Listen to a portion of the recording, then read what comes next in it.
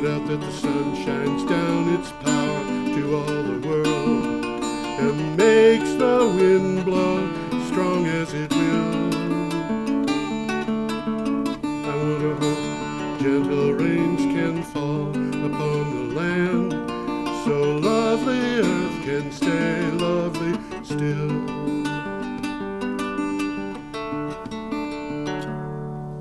Okay, hello ladies and gentlemen. Welcome to the, whatever it is, edition of Energy Week with George Harvey and the amazing Tom Fennell. I have to be careful not to go too far because I'll touch the screen and knock it over on Tom. There's a microphone that probably diverted a little bit. A little bit. Either that or it would clobber you with the microphone. Every day I go to the internet. Yesterday, by the way, you remember I had that panel in, the little thing from Tiny Solar Vermont? And What did you do? I had a solar panel in that I showed people on. Yeah. And I told you that I had bought a system that had a battery. Yeah. Well, yesterday we had a power outage that lasted a couple of hours. I'll be darned. And it started not very long after I started doing my blog, which takes several hours to do. Sure it does, yeah. And there I was, with just in utter darkness, and I said, "Now is the time. I'll just set it up. Even if the power comes on, it'll be good practice." And it did take me a few minutes to set it up because I was in the dark and I wasn't really accustomed to where everything was. I wasn't really set up. A little harder to do it in the dark. And it's a little harder to do it the first time. But nevertheless, I went back to the same monitor, the same computer, everything set up within a few minutes. And I did the entire remainder of the blog on power that had been put into batteries by that 60-watt solar panel. And Great. When I was all done, Yeah. the charge controller said the batteries were still full. I'll be darned. Isn't that something? Yes. So What did you say? It takes 8 watts or something like that? The monitor that I just got takes 8, but I wasn't using it. I was using the other monitor. Oh, okay. That way I didn't have to switch the monitor cables and things like that. And That takes more than 8 watts. I think it actually takes something like, I don't know, 40 watts or something. Yeah. It gets warm. Okay. You know, if you touch the back of it, you'll feel that it's warm. It gives off heat. So I was very pleased with the fact that I was able to do that. I like to get my blog posted and out by about 8 o'clock. Mm-hmm. And then I've got a bunch of other stuff that I have to do, and I like to get it all done by 9. And if I had not done that with a solar panel, it would have been like... Wouldn't have been able to do it. Not before 9. Yeah. And the purpose that I've got, and also I had to run the modem out of that. Okay. And, everything had to be done. But my experience is that the phone lines, and I'm getting my internet over the phone lines. Yeah.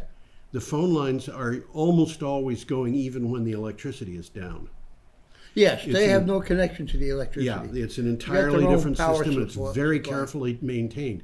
And so, I've been 4 times without power for in excess of a week. I talked to my daughter about that, and she said the one time, and I don't know if it was I think it was after the perfect storm, we were without electricity for 2 weeks. And some of the people where I worked without were 3. I had forgotten that. Being without power for 2 weeks is not fun. Up until recent times, and I'm talking probably the 50s at least, they used these huge old-fashioned batteries. For their phones? For the phones, oh, yeah. Yes. They would... But these batteries are half the size of a breakfast table. Yeah. Well, and they had liquid in them. Yes. Yeah. A friend of mine bought a bunch of them when they diversified them. And filled his swimming pool. Well, he was living off grid. Yeah. So he was using these things. He was charging them with solar. And some of those batteries, as I recall, are very long lasting. Well, they would last forever. Yeah. I mean, they used copper and copper sulfate and zinc, and all you had to do was replace the zinc. So there was and the copper sulfate. There was no lead. That might have been what my great-grandfather was using. I wouldn't be surprised. He had batteries that were charged by exchanging chemicals. Yeah, yeah. That's how you charge the darn thing. He was the first person. You replaced the zinc anode. He was the first person in Plattsmouth, Nebraska to have electricity, and he was the first person in Plattsmouth, Nebraska by many years to have a telephone. Yeah, you've mentioned So who do you talk? He had a telephone installed at his store, and he had another one installed at the doctor's office. And the one that was installed at the store was out in the open where anybody could use it day or night. Anybody could use it, yeah. So it was a kind of a public service on his part. And it didn't have a dial. No dial. I don't know that. I don't know it even had an operator. I think it probably did, but the operator had something. Well, he was able to make phone calls to St. Louis. Telephones. Yeah, he called St. Louis and Chicago. Well, he had to have an operator. He had to have a connection to the outside. Yeah. Okay, so let's get going. We're falling behind, and we're already 6 minutes into the show. Every day I go to the internet. I do this. Find news on climate change and energy. And I put it up at geoharvey.com. If you're looking at this through BCTV or YouTube or whatever, there's probably a link associated with it that you can go to the script of the show. And if not, you can go to geoharvey.com, which is my blog, and click on the appropriate date. We're starting on the 24th of September, which is a week ago today, and we start with a picture. There it is. Yeah, there it is. Of Elon Musk talking about batteries. He had his big battery talk, and it was in the news constantly. There's some interesting stuff coming out of Musk and Elon and there batteries. Was a really interesting one today. Wouldn't surprise me. In the battery, the Tesla plant in China apparently is going to start selling cars with lithium ferrophosphate batteries, which means no cobalt, LiPo4, LiFePO4. They're called LiFePO4, although in the article they're just called LFP. Those batteries have no cobalt and they have no nickel. Well, it's good they're getting rid of cobalt because that's kind of nasty stuff. And I guess the nickel's common, isn't it? Nickel is more common, I think, than cobalt, but it's not. So they're getting rid of nickel too. There's got to be a reason for that. The nickel is expensive and it has environmental issues. Excuse me. Well, they're making a lot of progress in batteries. They probably made more progress in batteries in the last year than they have on all of my life. Well, there's been a lot of progress, but it's interesting to me because Tesla's technology is based on lithium-ion batteries, and they may be moving to LiFePO4 batteries. So, anyway. Well, let's get started here. Yeah, the first item, which has this picture of Elon Musk, is from Clean Technica. 6 big takeaways from Tesla's Battery Day. Yep. The overall content of Tesla's Battery Day presentation might have been overwhelming for those who do not have a technical background. I got to tell you, even when you simplify it, a lot of people were probably overwhelmed. You're absolutely right. With people who don't have a technical background in battery development. How many people have a technical background in battery development? Last count was 4. Given that, it might be a good idea to, as they say, pull the lens back just a little bit and discuss the major takeaways. Here are 6 of them. Well, I'm not going to read the 6, but if you're interested, look it up. Yeah, look it up. It's worthwhile. They're worth looking at. We are going to be mentioning some of these as the show goes on. As the show goes on. So, and a little quick takeaway here is Musk says Tesla is a hardcore engineering company. And they are. How can you possibly They're not a car company. The car company? Are you kidding me? But here they are. They're building a car around the battery instead of the other way around. Right. That's a very interesting thing. Okay, we have a picture of a wind turbine, and this is interesting. You know, the big companies are moving, and here is a wind turbine from GE, which is there is a wind turbine there, guys. Yeah. Oh, looks like there's more than one. Does it? I don't know. I don't know what's in the background. There's something in the background. There's something. Yeah. It's tall and it's white. I can't tell if it's a wind turbine or not. It's got to be. There's nothing else can. This news item is from Renews. And GE secured 576 megawatts of U.S. orders from Invenergy. Well, GE Renewable Energy announced 576 megawatts of orders from Invenergy for 187 of its 2.x onshore wind turbines. 2.x meaning that they are 2 megawatts plus X amount. The 3 contracts... They're 2 megawatt wind turbines. Well, they're 2 point... Relatively small. 2 point something. Yeah. Yeah, they could be up to 2.9 or 2, but nevertheless, 3 contracts will power the equivalent of 160 American homes across the United States. GE's 2 megawatt product platform has a total of more than 15 gigawatts of installed capacity worldwide. Well, gigawatts is bigawatts.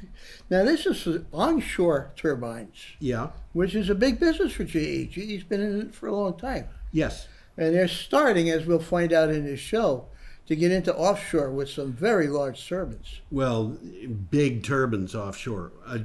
You could, if you cut holes if you had a nacelle and you cut holes in it for windows, you could live in the thing comfortably. Oh, easily. Absolutely. Yeah. Okay. Well, they're sending 40 turbines to Michigan, 30 of them to Iowa, and 97 of them to South Dakota. And they're all scheduled to be operational by the first quarter of next year. South Dakota and Iowa, you would expect a lot of wind turbines. Well, there's a lot of wind in Michigan has got a lot of central wind turbines. U.S. Yeah, Michigan there is has a got lot of wind there. Okay. Well, let's move along here. Our next item is from BW Business World. World's operating nuclear fleet at a 30-year low as new plants stall. Duh. Some 408 nuclear reactors were operating in 31 countries in July 2020, a decline of 9 units from mid-2019, and 30 fewer than the 2002 peak of 438. The annual World Nuclear Industry Status Report showed. Of the 52 new plants being built globally, at least 33 are behind schedule. Well, I got a note here, and it's 5 S's with lines through them. Okay. An S with a line through it? The dollar sign. Oh, yes. Well, I'm sorry. This is about money, guys. No. Well, the nuclear are costing too much to build, to operate. We just see that all the time. And then nobody's even talking about what do we do with the. Even these new ones, what they call the modular the small modular reactors. Yeah, they're not going anywhere. They aren't cheaper, and they still produce waste. They are said to be safer. But I wrote an article for Clean Technica last week about that. We have developed kind of an aversion to nuclear here, and with good reason. I think so. Yeah. Well, let's move along here. We're up to Friday, and for Friday we have a picture. Believe it or not, a picture of a Total solar farm. Total is, of course, a company that we've talked about. And this item is from Renews. I wonder what those guys are doing there. They're not playing cards. I don't know. It's interesting. It's, I think that's probably some kind of ceremony going on. They look too... Either that or it's an instructional thing. Yeah. Okay. The boss is telling them how to do something. Yeah, that could be. Well, Total seals a 3.3 gigawatt Spanish solar deal. This is rather large. Huh? This is more than you could fit in your backyard. Oh, this is large. Gigawatts is bigawatts, guys. French energy giant Total has signed an agreement with Spanish company Ignis to develop about 3,300 megawatts, which is 3.3 gigawatts, of solar projects in Spain. The projects, located near Madrid and in the Andalusia region, are expected to start operations in 2022 with the ambition of putting them all into production by 2025. Every time I see this kind of stuff, it strikes me how fast these solar operations can be put together. Well, they're talking about more than 5 gigawatts by 2025. That's a good-sized amount. Yeah, and they're not playing games here, guys. No, they're not. And you know, a 5-year goal for 3.3 gigawatts is, yeah, as you said, they're not playing games. Well, Total will be able to cover all of its own electricity consumption in Europe, as well as supplying its customers in Spain. This is really interesting because, and I've been seeing this over and over again, the big oil companies, which Total is, it's a big oil company, right, are all going to renewables in Europe. I think they see the handwriting on the wall. I think they do. I think they do. Okay, our next item, unless you've got more on that. No, but we got a picture. We do. And the next item is from PV Magazine, Australia. And those are cooling towers. I'm not sure what they're for. So I don't know that they're nuclear or coal or what. They're probably a cooling tower could cool almost anything. So. It could. But they're often associated with nuclear. Yeah, if they're in Australia, they're not nuclear because Australia doesn't have nuclear. But it says nuclear power is the most expensive form of generation except for gas peaking plants. And we've talked about them. They are expensive. They're expensive. The levelized cost of energy from nuclear power rose from about $117 per megawatt hour in 2015 to $155 at last year's end. The World Nuclear Industry States Report says the LCOE for solar PVs fell from $65 per megawatt hour to about $49, and for wind it fell from $55 to $41. So nuclear power, they're saying right now, is nearly 4 times. The electricity is almost 4 times as expensive as what wind power makes. I said 3, but it's almost 4. Yeah. It is, yeah. And so why would you build it? Well, good question. A little bit of politics involved sometimes. Sometimes there is. I mean, if you want to build a nuclear bomb, having a nuclear plant is a big help. As they say in Flatbush, Wundhoit. Yeah, but do we really want people building more nuclear bombs? Well, the stagnation of this sector continues. It sure does. 2.5 gigawatts of new nuclear generation capacity came online last year, compared to 98 gigawatts of solar. 2 versus 98. Huh? That's 1/40th. Yes. Okay? Renewable dollars continue to fall while nuclear continues to rise. Yeah. And the cost difference is having a huge impact on new generation. Yeah. And it says there's just 2.5 gigawatts of new nuclear plants installed last year compared to almost 100 gigawatts of solar and 60 gigawatts of wind. Times they are changing. Yes, indeed. Okay. Well, let's take a look at Chicago. Huh? At Chicago. Whoops. Come on. There we go. I have to have there we go. I have to have a computer that behaves, and this one doesn't. Well, that's the skyline of the Loop, and that building there is the Sears. Used to be the Sears Tower. Now it's the Willis Tower. Right. And at one time it was the tallest building in the world. At one time. Okay, this is from Renewable Energy Magazine. Have you got a title for the... Dine Energy will power Chicago's Willis Tower with wind energy. So that great big building is going to be powered by wind. 100%. Dynegy entered into a multi-year contract with Chicago's iconic Willis Tower to provide 100% renewable electricity to the tower. The contract with Dynegy assures that 100% of Willis Tower's electricity will come from wind power and assures that the costs will remain constant. And it's appropriate because they call Chicago the Windy City. They do, but this wind power is not from Chicago. It's going to come from wherever it comes from. They're pumping it in, yeah. It's a paper transfer. Well, it is. And, you know, for all we know, it could be coming from North Dakota. It's well, there's a lot of wind in the Midwest. There is. And that's a big building. And it's going to take a lot of wind to power it. Yeah. Okay. We got another picture coming up. We are up to Saturday, the 26th of September. And this computer is once again behaving badly. Whoops. That isn't what I wanted to do. That is what I wanted to do. No, that's not what I wanted to do. I'm having trouble here, Tom. Oh, that was the next picture. Saturday, September 26th, and that is the correct picture, except that it's not moving. Yeah, and one of those pictures that came up here was moving. That's the one. There we go. I put this into a different window so that people could actually see. So you can see what's really happening there. Yeah. And look at the change there. Here we go. Yeah, this is cumulative fire damage over the period of 2000 to 2020. And well, it shows nothing happening in Nevada, and we'll find out later that that's wrong. Well, it's only looking at 3 states. Yeah.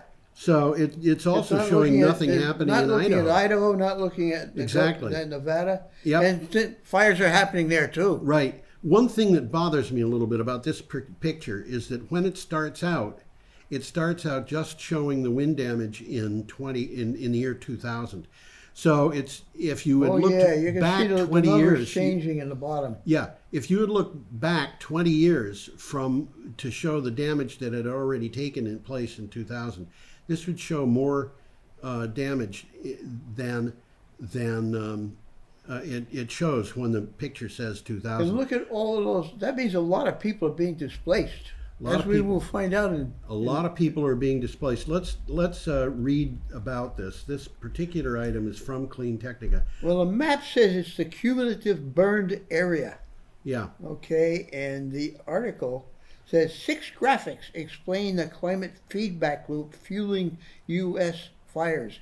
But this is a good article to read. It's an important very informative. Article. This is only one of the 6 feedback pieces.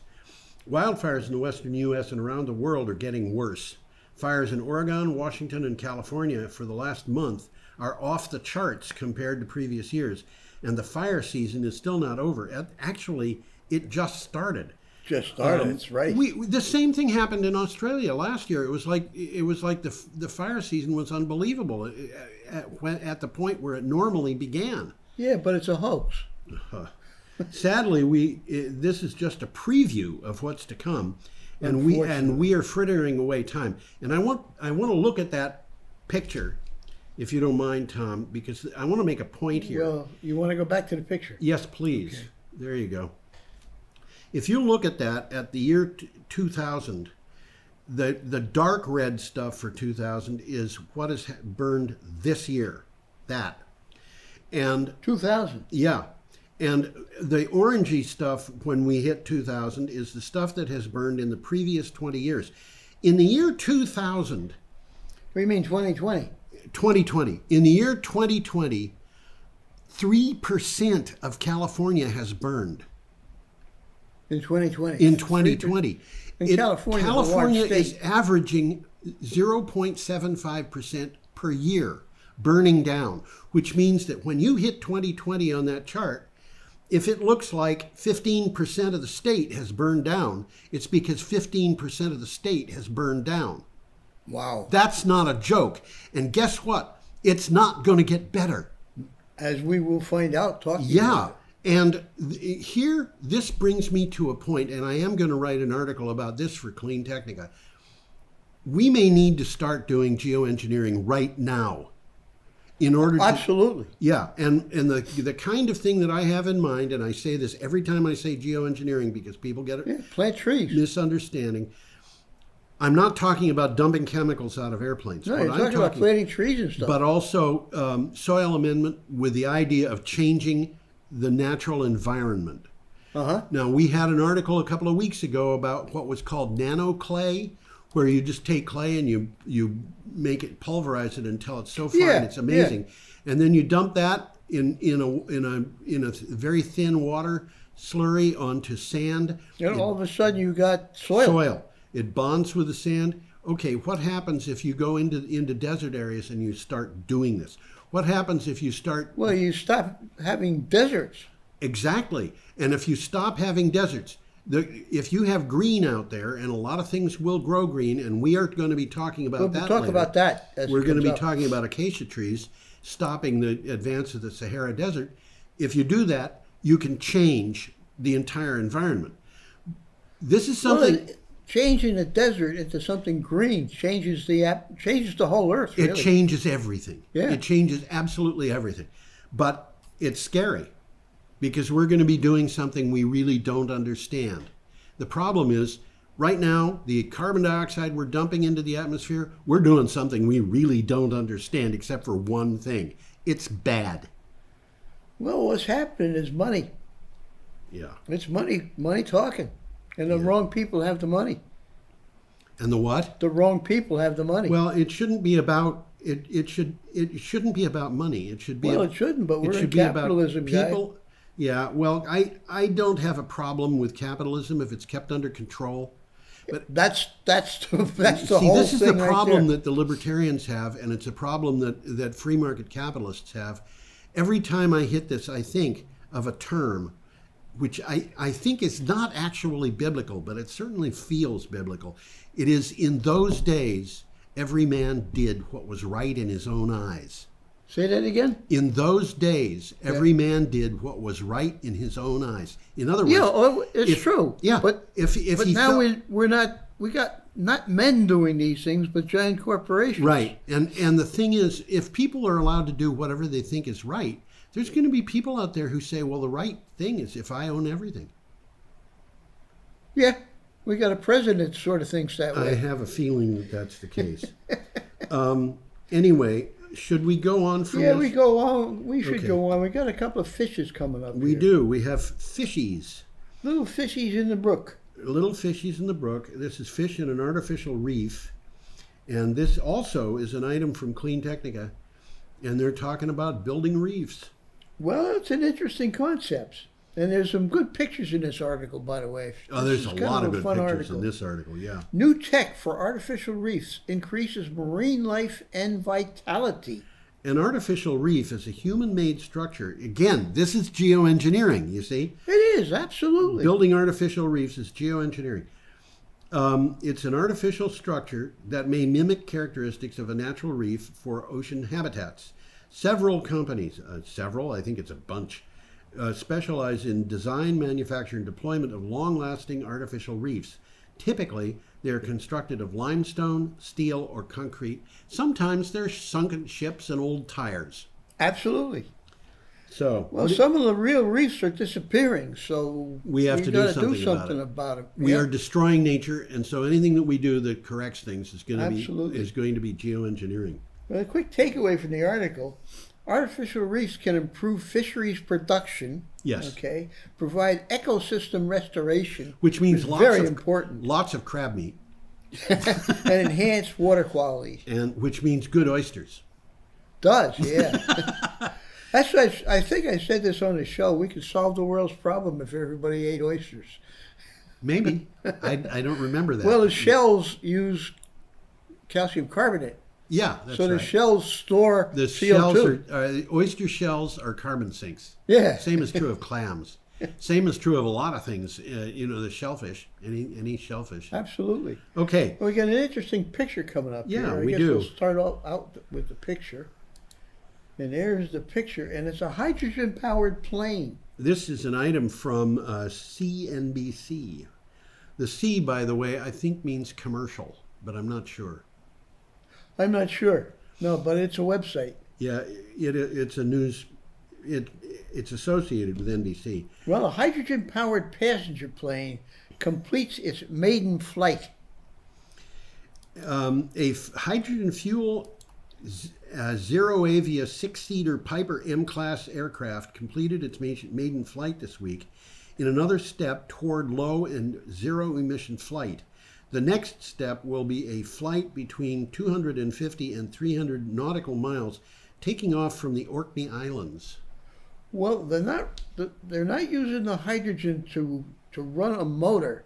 They're using the hydrogen to produce electricity, and the electricity will run the motor. Right. And so basically, this is a fuel cell. It's a fuel cell. You're taking exactly hydrogen in from a tank and oxygen from the air and combining them in a fuel cell, which is not combustion. It's just fuel cell stuff. Yeah. Which is, by the way, a technical term. Fuel cell stuff is a technical term. I'm glad you told me. Yeah. Well, there's an interesting takeaway in the article. Yeah. Airbus has released details of hydrogen-fueled concept planes carrying as many as 200 passengers.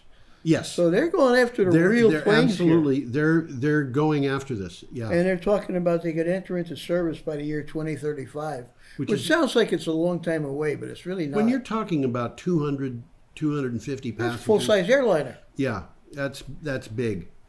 And in addition, a European firm has developed a fuel cell train. Yes. And we'll talk about something like that. We emits only steam and water.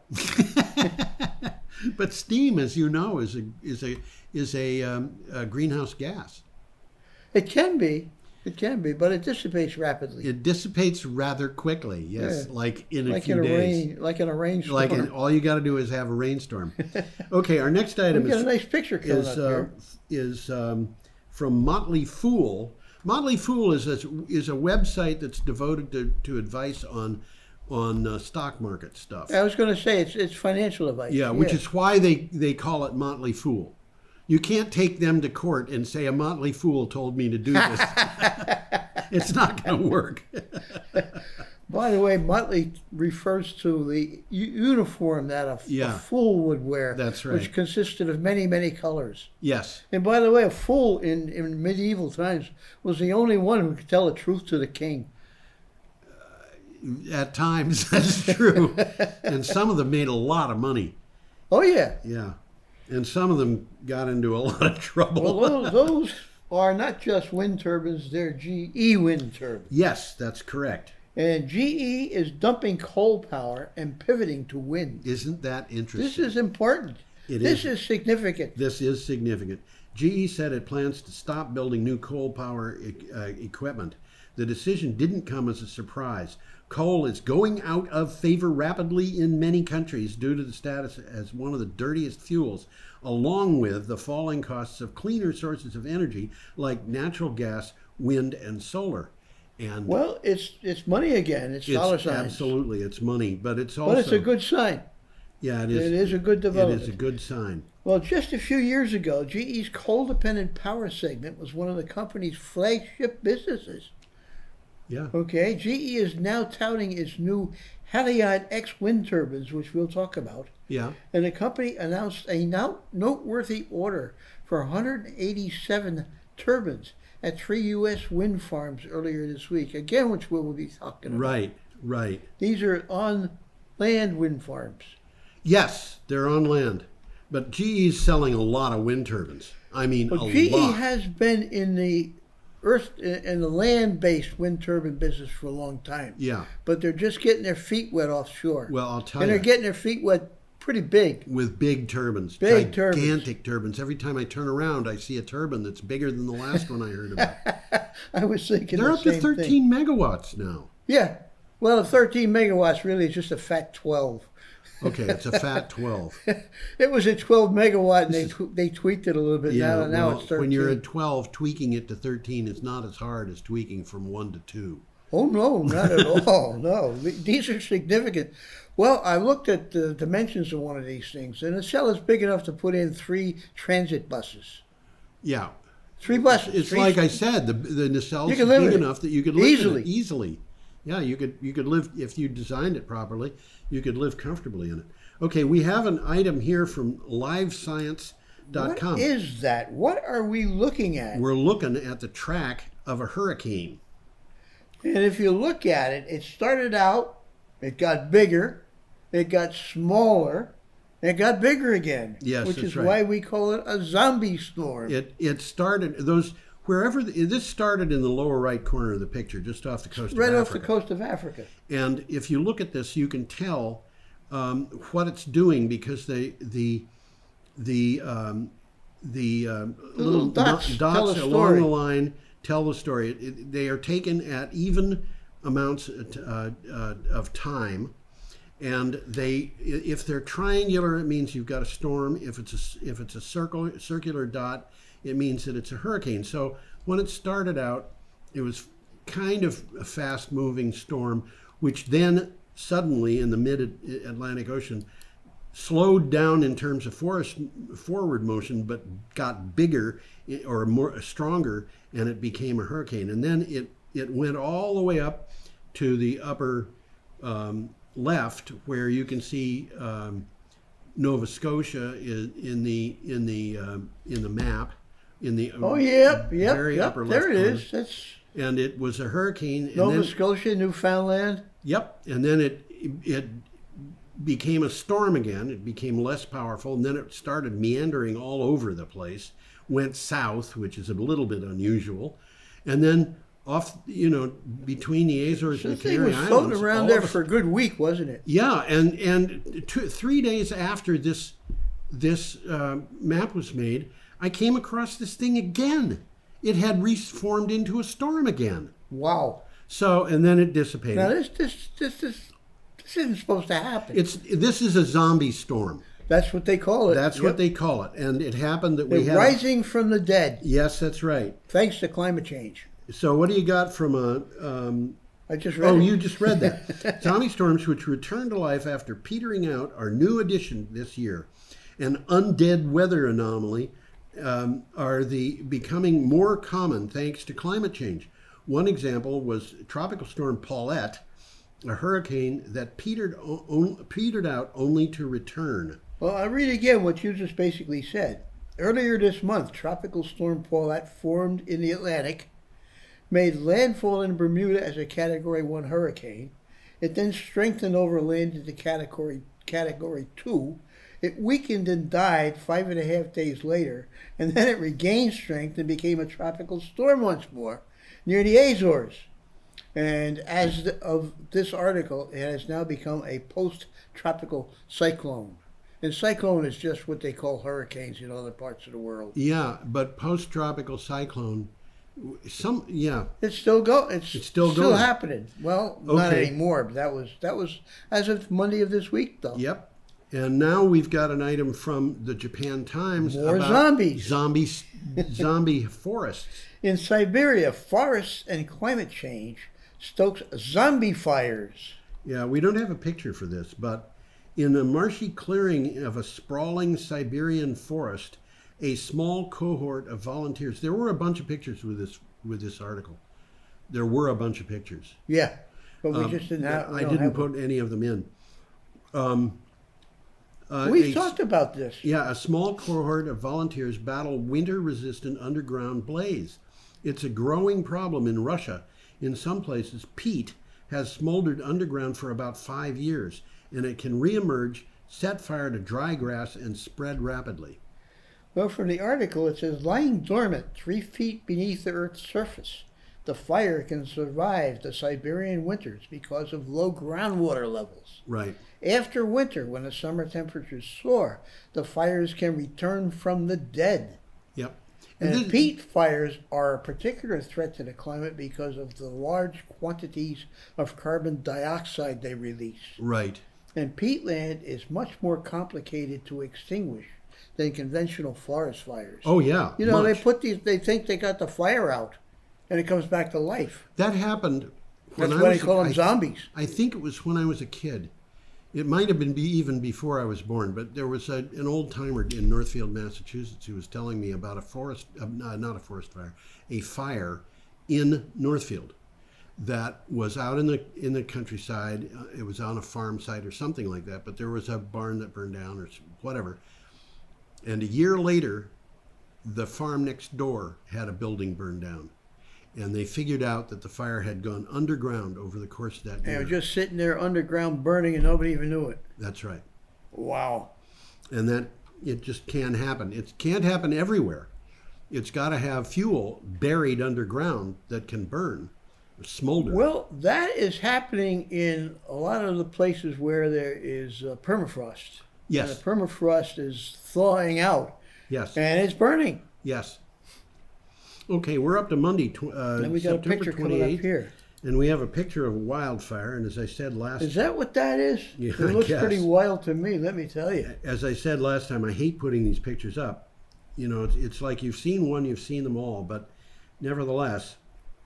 Well, climate change may spark serial Washoe wildfires. This is scary. And Washoe is northwestern New Mexico. Yeah. And it borders California and Oregon, and they're involved. I mean, it's the same fires, but they're just not on the map. Right.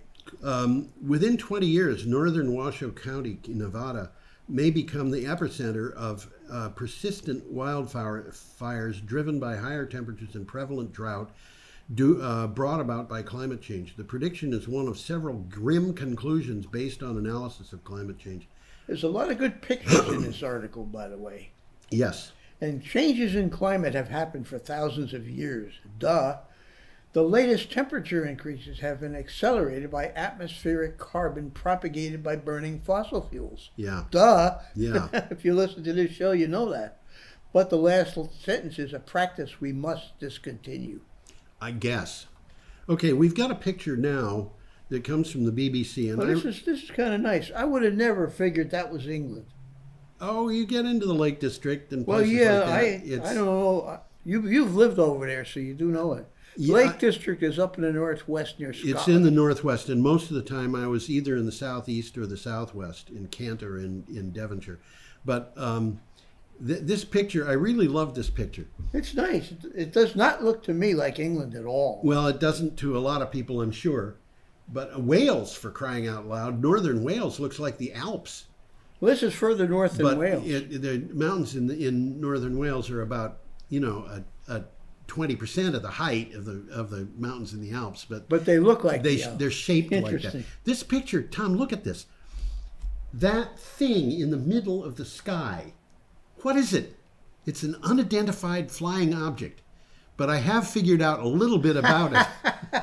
There's something there. It's a bug. Is that what it is? A bug? I'm sure it is because... Bug on a camera lens? It's not on the camera lens. It's out in front of the camera. It's a pretty big bug. Yeah, it's a pretty big bug. The whole picture is in focus, except that one thing, which means that it's at a different distance than everything else. So it's not like an airplane flying over the mountains. It's just a bug. Anyway, that's the Lake District, and this is from the BBC. And what do you got for a? Well, Boris Johnson, who's the man, yeah, promises to protect 30% of UK's land by 2030. Yes, an extra 400,000 hectares, which is I'm thinking that's about a million acres. Million acres, yeah, of English countryside will be protected to support the recovery of nature under plans by Boris Johnson. He will make the commitment at a virtual UN event. He's joining 65 leaders who pledged to reverse losses in the natural world by 2030. There's a short video in this. It's a BBC thing, and the BBC usually does a pretty good job. They usually do. And Johnson has said that biodiversity loss is happening today at a frightening rate. Yeah. And he says we can't afford to dither and delay. And that's significant. We can't. Yes. I wish that, Boris Johnson seems to have got along in the past pretty well with Donald Trump. Well, he almost looks like Trump. Yeah. He's got a wild flock of shock of blonde hair. But I wish that he would kind of get this into Donald Trump's mind. I don't know that Donald Trump even has a mind. I was listening to him last night. I have lost all hope for Donald Trump. Well, last night he didn't come across too well. No, you're talking about the debate. I could listen to it. The debate. Wasn't the debate the night before last? Yeah, it was. It was Tuesday. Yeah, I'm listening to it, and I just had to turn it off. All this guy was doing was ranting. Constantly. Yeah. I mean, the rules of a debate say you say something, the other guy says something. You say something, he says something. Well, he was doing that on purpose. He was trying to screw Biden up, and it didn't work. I don't think he was doing it on purpose. I think he was just being Well, he obsessive. said in advance that was exactly what he was going to do. Oh, did he? Yeah, he was trying to prove to the world that Biden was incompetent. Well, he proved that he was a 4-year-old. Yeah. The whole thing reminded me. I didn't watch it. It didn't help him at all. It reminded me of his son, at an interview who was very angrily accusing liberals of being impolite. He said conservatives don't act like that. This is Trump Jr. Yeah. Yeah. Okay, should we go on? Yeah, this is an interesting one. The ancient trade holding back the Sahara desert. And this was fascinating. We mentioned this earlier, the thing about acacia trees. This is from the BBC, and it's got a nice picture with it that we don't have a picture. I don't have it here. With climate change, the Sahara Desert has grown about 100 kilometers southward since 1950. Now, that means 60 miles in 70 years. It is expected to keep growing. Now, acacia trees, whose gum has been prized for its unusual culinary and medicinal uses, are part of a continent-wide effort to hold back the Sahara Desert. And here, we're talking about geoengineering again. Absolutely. That's exactly what we're talking about. This is a bunch of, if you look at the coast of West Africa, below the Sahara, there's a bunch of countries in there. Well, it's 5,000 miles, and that's what we're talking about in this article. They're going to plant trees. There are a lot of countries involved here, and they're looking at this and they're saying, we're losing almost a mile of arable land every year for the entire width of the country. Well, that's about to change. And that's what they're trying to change. Something from the article here. Yeah, go ahead. The gum they're talking about is called gum arabic. Right. It's been around for a long, long time. Long time. Okay, and it spills out naturally from wounds in the acacia tree. Right. And its harvesting has become, it's always been, an important source of income. So they've been trading this gum arabic for millennia across this region. Another reason to plant the trees. Now the African Union has a Great Green Wall project, which is going to plant thousands of hectares of acacia, creating a new forest spanning the entire African continent, 5,000 miles, which will slow the progression of the desert. They're building a forest 5,000 miles long. That's a good-sized forest, guys. Even if it's only a mile or two wide, it's a good-sized forest. And it's more than that wide. And these acacia trees are very resistant to drought. Yes. That's one of the Well, beauties this is kind of an arid area, but they've been thriving there for centuries. Yes. Okay, we should keep going. We've got an interesting picture here. Yeah, we've talked about this before, but it came up again in the news. And I thought it would be nice to remind people. Very interesting concept. This is an article from Princeton University, and they published it because... Solar panels in a box. Yes, they published this article because Angelo Campos is a Princeton alumnus. So, and that's the guy's name. That's the guy's name. It's not about a campus, it's about a guy. Yeah, that's right. Well, Angelo Campos electrifies the renewable energy business with box power, which is the name of his company. And this is a brilliant concept, really. Yeah, the box, you can see there, it's under the solar panels. It's a shipping container. A couple of guys are walking out of it with a solar panel. Princeton There's a video in this, and you can see them building this. Yes. And it's like a fast motion, you know. Yes. These guys all look like the Keystone Cops. I wonder how many people watching this show know what the Keystone Cops were. Boy, we knew about them when I was a kid, I can tell you that, but that was a long time ago. Well, there's an interesting 2-minute video which is worth searching for. You have to look for it. Yeah. But it's there, and it's exactly this picture that you're looking at. Yeah. But in fast motion. Well, let me read this. Princeton alumnus Angelo Campos built a business called Box Power to ensure that those who need quick access to power can find it in a simple configuration. A shipping container equipped with solar panels, a battery for energy storage, and a backup generator. Well, as the article said, it's a containerized microgrid. That's right. Okay? That's exactly what it was. A sustainable alternative to diesel alternators. That's what I was using when I did my blog the night before last. I was using a microgrid. In a small version of it. It was a tiny microgrid, you know, with a couple of 12-volt, 24-amp batteries, a 60-volt solar panel, which obviously at 4 o'clock in the morning was not producing any electricity.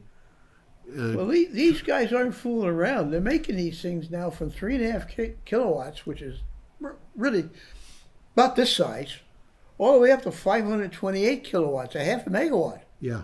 Okay, and just for what it's worth, The installation in Brattleboro is 5 megawatts. The big installation. Half a megawatt is significant. Yeah, it is. Yeah, and that's you can install it in less than a day. And that's something that just can be rolled into place. Bingo. And there it is. In a day, you're set up.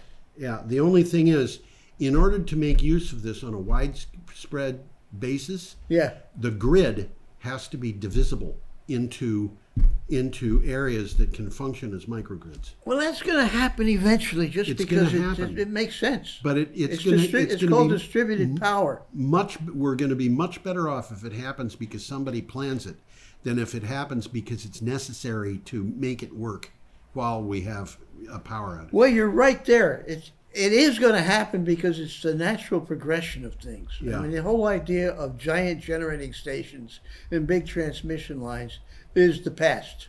Yep. Okay. Okay, we have an item coming up, and this is very interesting. Yeah, this is an article from Triple Pundit, and that, ladies and gentlemen, is Pittsburgh. That's a funicular railway in Pittsburgh, and there's one just like it on Mount Washington. Funicular. And what it is, there's 3 rails, and the central rail is cogs. Yeah. And this thing runs up the cogs and down the cogs. Yeah. That's and I've been in Pittsburgh many, many times, and I never even knew that thing was there. It's a cute little car, isn't it? And it's parallel to the earth, so you sit there and you're sitting normal. It looks like it's stuck up in the air, and it's not. Yeah, if that ever ran onto a level ground, you'd feel very ramp is crooked. Weird. Okay. Well, cities announce massive fossil fuel divestments. This is significant. Last week, 12 cities around the world announced a commitment to divest of fossil fuels, looking toward a green and just recovery from COVID-19. Los Angeles and New York signed the declaration. Importantly, and perhaps surprisingly, so did New Orleans and Pittsburgh. Well, that's the point of this. Everybody would have expected New York and Los Angeles to get on, but now we're talking about lesser-sized cities also getting on the bandwagon. Well, New York and Los Angeles is easy, but Pittsburgh, we're talking about a state that's been heavily dependent on coal. I was just going to say, what do you think about when you think about Pittsburgh? It's coal, right? Yeah, and New Orleans has oil. Exactly. Offshore oil. Okay, we have to keep going. And we've got an item from PV Tech. And we've got another picture coming up. And we have a picture of a solar farm in Spain. Oh, come on. Oh, the picture's up already. The picture's there. Well, why isn't it on the screen? Why? There we go. Renewable energy among the most pandemic resilient infrastructure subsectors. The renewable sector is among the most pandemic resilient infrastructure subsectors, thanks in part to its ability to secure finances as well as government efforts to grow the green economy, according to a white paper from investment firm Foresight Group. You know, I think a lot of the reason why this particular kind of business is resilient in COVID-19 is that everything happens outdoors. All this renewable stuff is going on outdoors. Yeah. If you look at coal mines, you've got people in confined spaces, and if one of them gets sick, you're going to have a problem.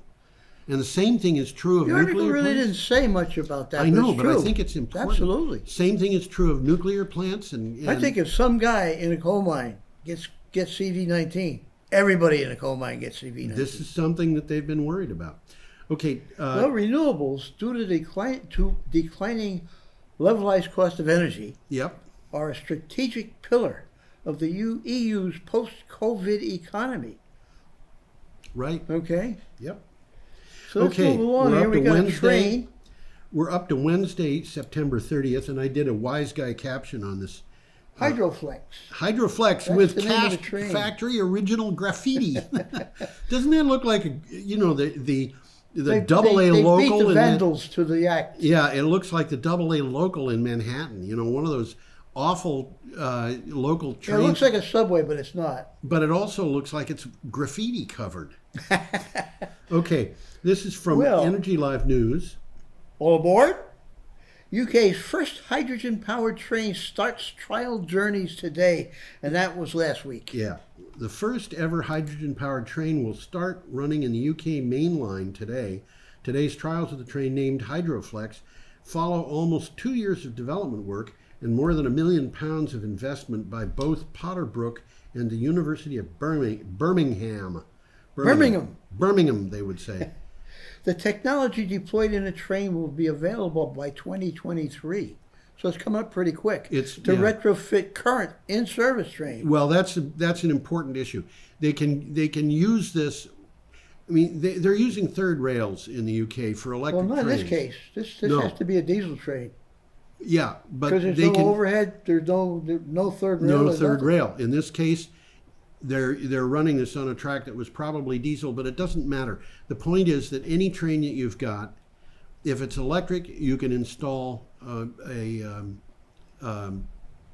hydrogen fuel cell.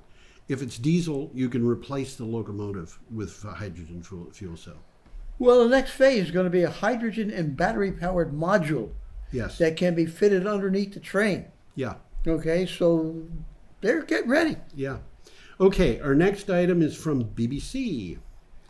And it says, it has a picture. Oh, we got a picture here. Of a flower. Yeah, I'm going right by the picture. And I don't know what the flower is. I actually looks like a daylily. It's not a daylily. No, but it looks like one. Yeah. A little bit different color. Yeah. It's sort of a daylily, but it's a different color than it. So what do you got for a title? Two-fifths of plants at risk of extinction. This is a scary headline. It is. 2/5 of the world's plants are at risk of extinction, scientists have warned. Researchers say they're racing against time to name and describe new species before they disappear. Plants hold huge promise as medicines, fuels, and foods, says a report by the Royal Botanical Gardens in Kew. And of course, one thing about these plants is a lot of these plants, that if they know that they're going to face extinction, they can save seeds. Why aren't you up here? I am. No, I'm not. Yes, I am. But you're not up here. Up there. Oh, behind us. I have no idea. I can't get you up there. Put both of us up and see what happens.